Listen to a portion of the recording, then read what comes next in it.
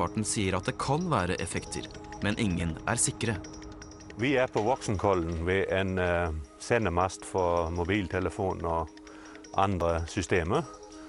Jeg har arbeidet og bodd nabo til denne antennen i 4 år og blitt alvorlig syk av dette.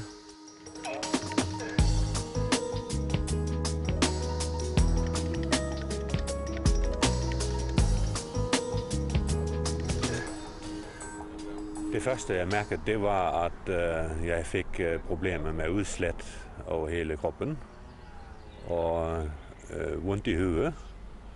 Og så har jeg i perioder voldsom hjertebank og uro i brystet.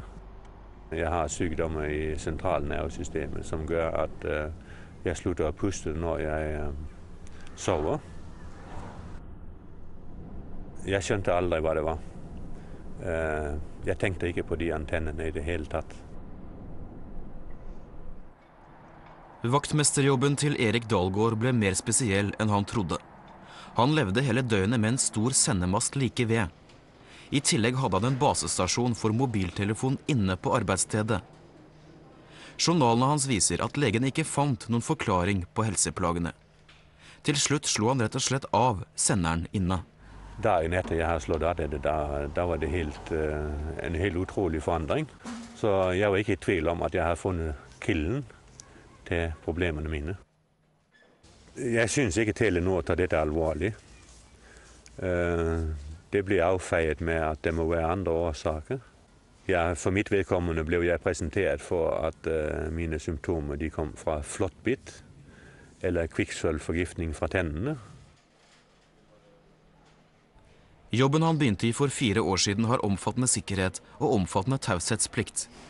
Hensynet til egen og andres helse gjør at han likevel nå vil fortelle at myndigheter og bransje ikke tar problemet alvorlig. Jeg veldig overrasket over at eloverfølsomme blir sett på som en gjeng med tullinger. Det nesten den oppfattelse jeg har fått fra det offentlige. Arbeidsstedet til Erik Dalgaard ble målt av Telenor og det offentlige post- og teletilsynet. Strålingen han var utsatt for ligger godt innenfor grensen Statens strålevern og WHO anbefaler. Men også i WHO har det vært omstridt hvor farlig strålingen er. Alle vet at denne dagen trolig starten på en periode med store endringer i den omstridte organisasjonen. Og årsaken kommer her. Gro Harlem Brundtland, ny generaldirektør på sin første arbeidsdag. Gro Harlem Brundtland var toppsjef i WHO. Hun eloverfølsom og reagerer blant annet på mobiltelefoner. Under Brundtland hadde WHO et stort prosjekt for å vurdere om ICNIRPs strålegrenser fra 1998 var de riktige. Michael Repacholi var satt til å lede prosjektet. Det var altså Repacholi som i WHO vurderte om hans eget råd fra ICNIRP var det riktige. Gro Harlem Brundtland took a special interest in the EMF project, and in what way? Well, she was keen to know exactly what we were doing, what we were producing, how we were validating our information, and she then wanted to see all the outputs that came through. Mm. Did she ask you to be more worried about health effects? It was obvious that she was more worried about health effects than we were, or that the science was indicating. And was she wrong about this? Well, I don't think she followed the science precisely on the electromagnetic field, and that's really as far as I want to take it. Hva skjedde? Repacholi vant debatten i WHO. Gro Harlem Brundtlands bekymring førte ikke til nye strålegrenser. De forble de samme. Hvilke hensyn ble tatt? Repacholi hadde hatt mange kontakter. En av kontaktene var med USA, der Forsvaret var spesielt opptatt av å beholde høye strålegrenser. At WHO, we allowed a NATO representative and someone from the US military to come along to the meetings, and they could participate in the meetings.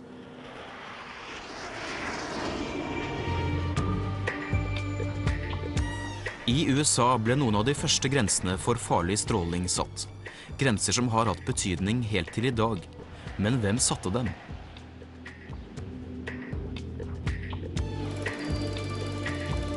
Under den kalde krigen jobber USA intenst for å bli best på teknologi. Mange av de nye systemene bruker mikrobølger. En av radarekspertene som jobber for det amerikanske forsvaret heter John Osepchuk. Han er en varm tilhenger av mikrobølger og jobber etter hvert i det sivile. John Osepchuk har i flere årtier vært en av de viktigste for å sette grenser for hva som er farlig stråling. Vi møter 84 år gamle Osepchuk i hans hjem utenfor Boston. So what's that? This is a diathermy machine.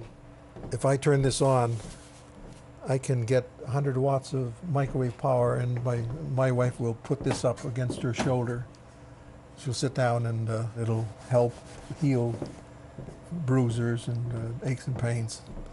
It's an example of the fact that millions of people have had microwave diathermy treatments at levels, at power levels 100 times or more what the cell phone puts out, covered by the plastic.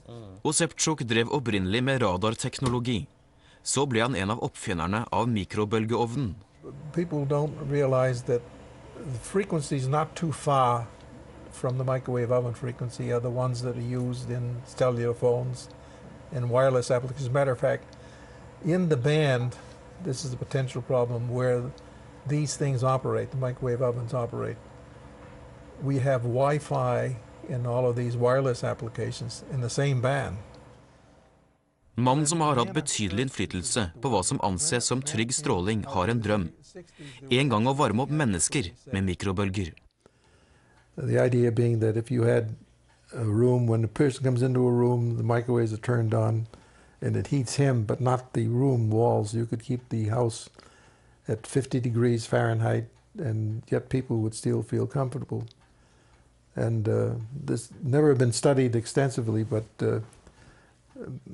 basically I don't see anything unsound about the proposal. So, but it offends a lot of people right now, but maybe in the next century it'll happen. Isn't that to live in a form of microwave oven? Yeah, right. So people bring that up.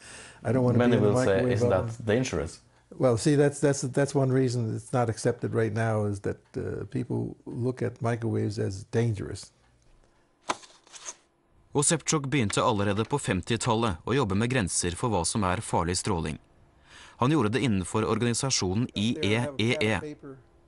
Mange av grensene la føringer på ICNIRP, WHO, og dermed på grensene Norge følger i dag. The IEEE develops many standards of electricity, power lines, and so forth. ICNIRP has adopted these concepts. They've adopted a lot, and in recent years, in the microwave range, they're not far apart. Osepchuk var med å sette de første grensene i strålekomiteen til IEEE. Vi reiser til deres årsmøte. Vi er nå på vei til noen av verdens mektigste menn innen strålesikkerhet.